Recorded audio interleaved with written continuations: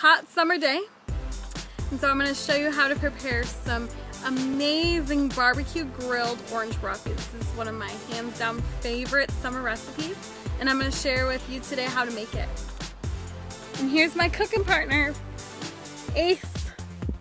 Acer, are you ready to get cooking? All right, let's get cooking. In a small bowl, we're going to assemble all the ingredients. You're going to add 2 tablespoons of dill,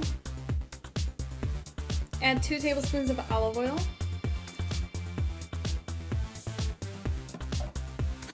add a teeny bit of salt, and then add a little bit of pepper. Mix up your mixture, and you're going to apply this. You're going to apply this to the fish. All right, so here's our marinated fish. And so you could also cut up an orange and put the orange pieces on top of it or on the bottom when you're grilling it, but we're going to place it on the grill next. All right, so we have it on the grill, and we're going to grill it for about 6 to 9 minutes. Are you excited for the fish? Are you excited? It's almost done. And here you have your completed orange roughy.